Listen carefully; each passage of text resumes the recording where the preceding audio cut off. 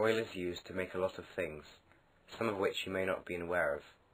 Here are some examples: furniture, clothes, carpets, china, glass, TV sets, CDs, and pretty much anything that uses plastic.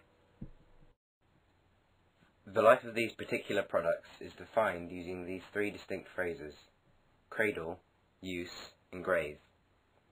Cradle is a section in which the manufacturer makes the product. Use is a section in which the consumers use the product. Grave is a section where people throw away the product. Let's have a look at these sections in more detail. Cradle. What are the raw materials used for making that product? What energy is used for making the product? Use.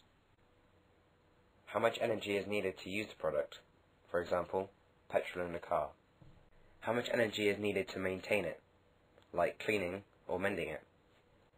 The chemicals needed to maintain it. Grave. The energy needed to dispose of it. The space needed to dispose of it. Manufacturers are now assessing what happens to the materials in their products. This is called the Life Cycle Assessment, or LCA. It is part of legislation to protect the environment. The aim is to cut the rate at which we use up our natural resources that are not renewable. One approach is to find ways to slow down the flow of materials from resources to waste.